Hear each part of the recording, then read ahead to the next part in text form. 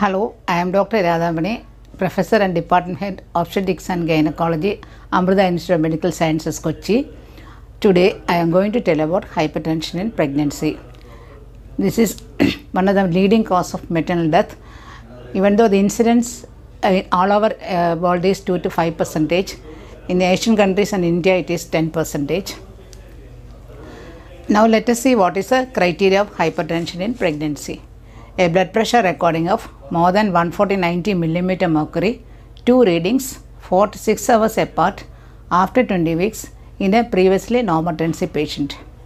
The ACOG criteria is gestational hypertension, preeclampsia and eclampsia syndrome. Preeclampsia means gestational hypertension with the proteinuria, and preeclampsia patient with the convulsion is called eclampsia. Chronic hypertension, that is hypertension predating pregnancy, and preeclampsia superimposed on chronic hypertension means chronic hypertensive patient when they develop proteinuria. Coming to the gestational hypertension, blood pressure record of 140/90, already I told you, after 20 weeks, but that there is no proteinuria, and the prognosis is and it can be again classified into non-severe and severe. Severe means when the blood pressure is more than 160/110 mm mercury. But the clinical course is, even though it is gestational hypertension, there is a 15 to 25% incidence of preeclampsia and 5% incidence of eclampsia. And the hypertension come back to normal 12 weeks postpartum, so it is possible to diagnose as gestational hypertension after delivery. Prognosis is good if the hypertension develop after 36 weeks and non-severe. But there are certain predictors, that is, which indicate the patient may go for preeclampsia. That too, the patient may develop preeclampsia within 1 to 5 weeks of gestational hypertension. And when the hypertension develops before 34 weeks, when the mean blood pressure is more than 135, uric acid is 5.2 mg per deciliter, abnormal uterine artery Doppler, elevated SFLT1, and reduced levels of vascular endothelial growth factor and placental growth factor. These are the predictors of progression to preeclampsia. How do we manage non-severe gestational hypertension? OPD follow-up weekly or bi-weekly. Home monitoring the blood pressure if possible, that is helps to rule out white coat hypertension. Measure when the patient comes for antenatal checkup, measure the protein excretion to protein creatinine ratio, and also evaluate for features of severe preeclampsia, because there is a 10 to 50% chance of preeclampsia in these patients.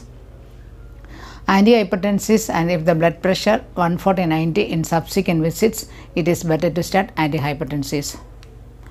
And also you look for tell the patient for the daily fetal movement count, to know the vital well-being, where to look for non-stress test by physical profile and AFI, growth scan after 28 weeks. Doppler is indicated if there is fetal growth restriction.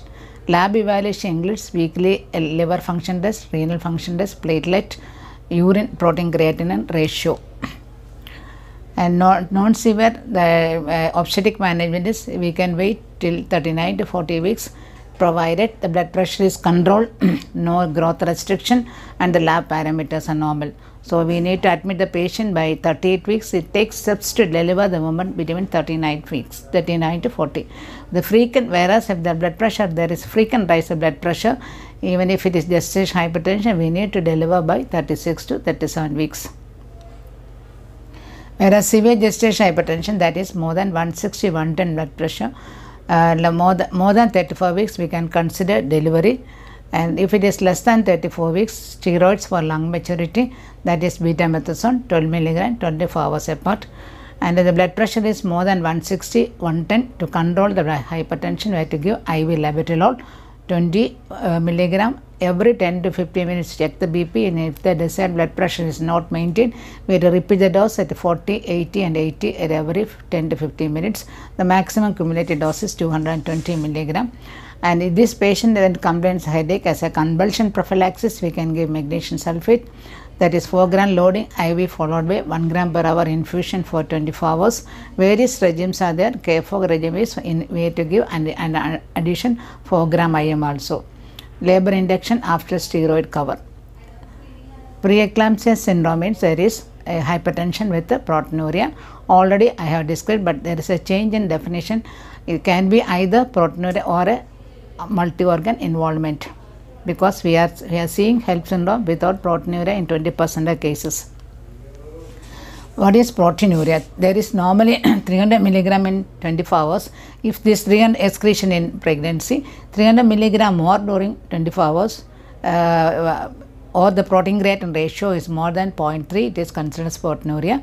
And if these two methods are not available, then dipstick test 1+ indicate more than 30 milligram per deciliter.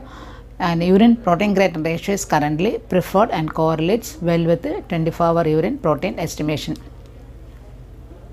The classification is non-severe and severe preeclampsia. Non-severe means blood pressure less than 160 up to less than 160, 110 with the proteinuria, whereas severe preeclampsia means there is multi-organ involvement more than 160, 110 VP, like either headache, visual disturbances, epigastric pain, thrombocytopenia, elevated liver enzymes, creatinine more than 1.1 or doubling, pulmonary edema and massive proteinuria.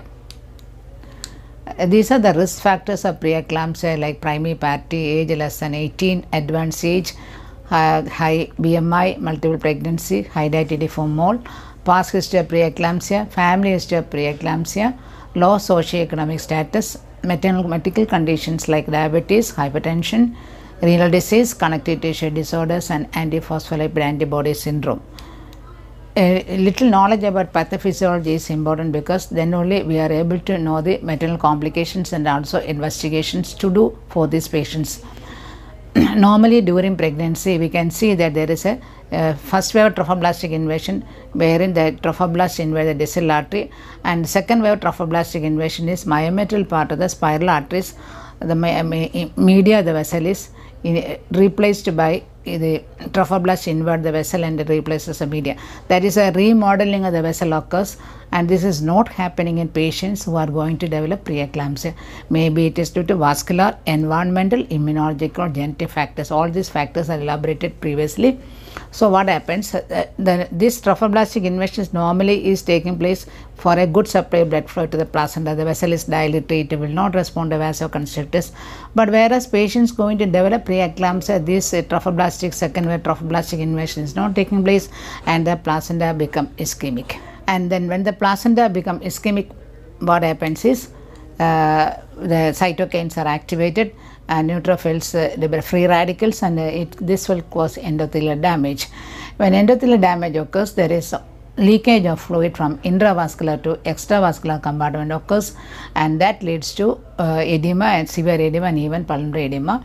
There is also altered prostaglandin production, that is constrictive prostaglandins like PG, F2 alpha and thromboxane are more formed than the dilative prostaglandins, and also vasoconstrictors are released as a result of endothelial damage. And the placenta, when the placenta ischemia occurs, it also liberates SFLT1 endoglins 1, and also there is the vascular endothelial growth factor and the placental growth factors are reduced, and all this leads to the multi-organ dysfunction. Let us see what are the maternal complications of severe preeclampsia. Abruption can occur because of the spasm of the vessels and also hypertension. Most of the patients need to deliver early, that is preterm labor, we need to induce.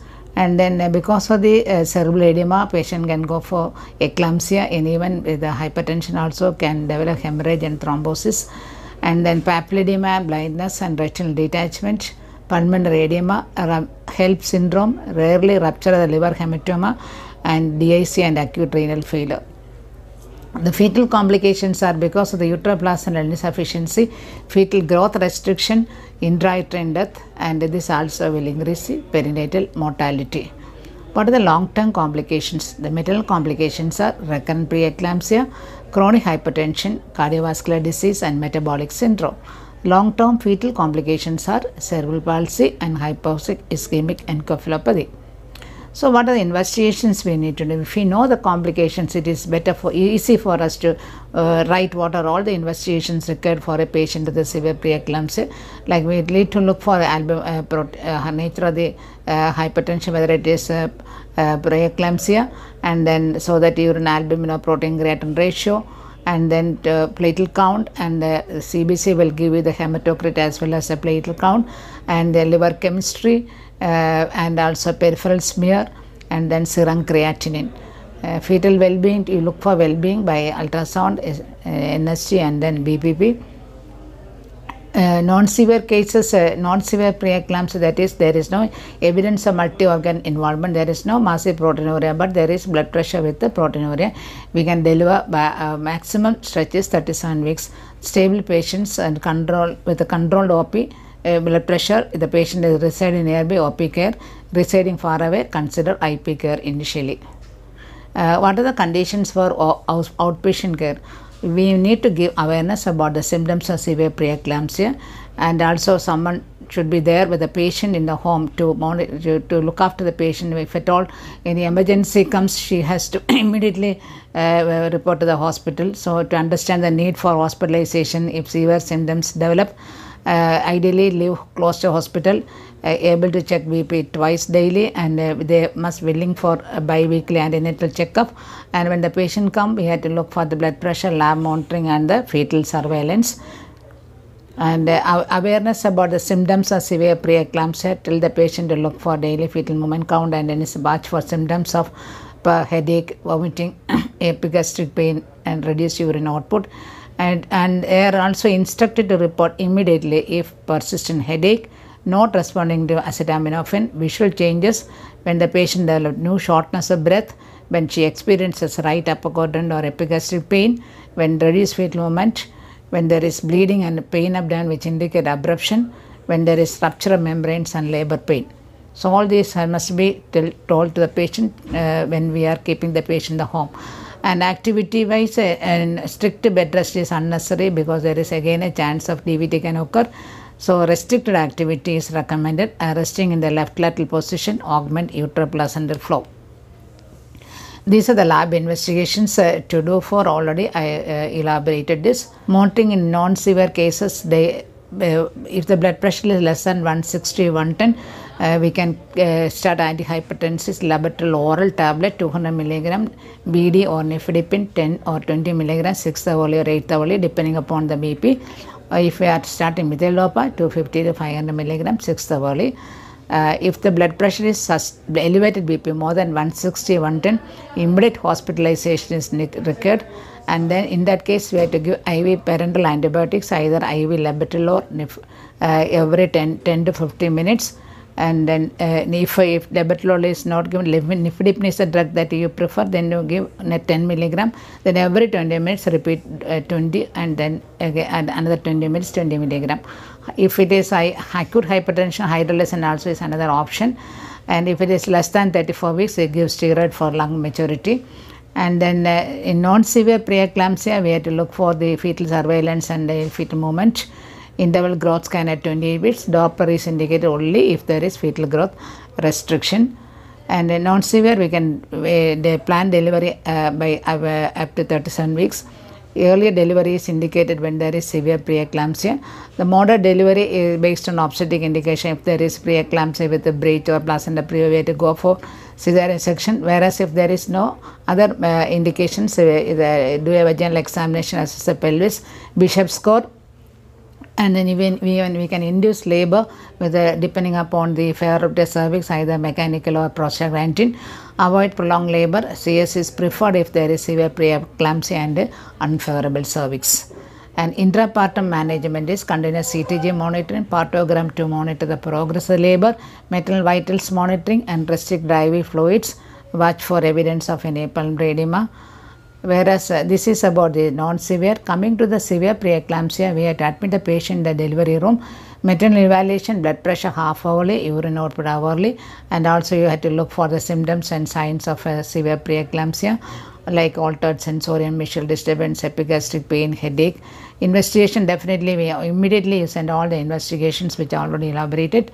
And then also you look for the fetal growth and the NST biophysical profile if you suspect growth restriction, Doppler also.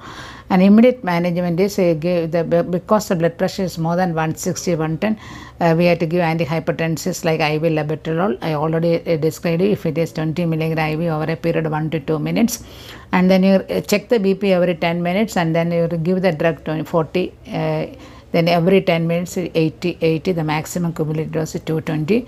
Yeah, and also you can give steroid if it is less than 34 weeks. And the patient is having severe features, magnesium sulfate is also ideal. This is a seizure prophylaxis. And then more than 34 weeks severe preeclampsia, we can plan for immediate delivery, as waiting further will jeopardize both mother and fetus. Less than 26 weeks pre-viable period, termination after the stabilizing the mother. But what about 26 to 34 weeks? There is a role of expectant management provided the mother and fetus stable, tertiary care with the multidisciplinary team, experienced obstetricians, appropriate neonatal facility, IC facility and a fetal medicine department. But hospitalized till delivery, blood pressure monitoring, urine output, intake output chart, urine protein creatinine ratio, and then you start antihypertensives, magnesium, and then steroids, and evaluate the mother and fetus, do the investigations daily, and an immediate delivery by cesarean section is needed when there is persistent high blood pressure in spite of antihypertensives, impending symptoms eclampsia, abruption, pulmonary edema, severe fetal growth restriction with abnormal Doppler and with a non-reassuring fetal heart. So timing a delivery, if everything is, mother is stable, fetus is stable, and no evidence of worsening of the symptoms, we can wait till 34 weeks. But if maternal condition worsen, immediate delivery irrespective of the gestational age. Unfavorable cervix, associated fetal growth restriction, preterm, we have to go for cesarean section. Regional anesthesia recommended. Favorable cervix, NST normal, can plan for induction labor.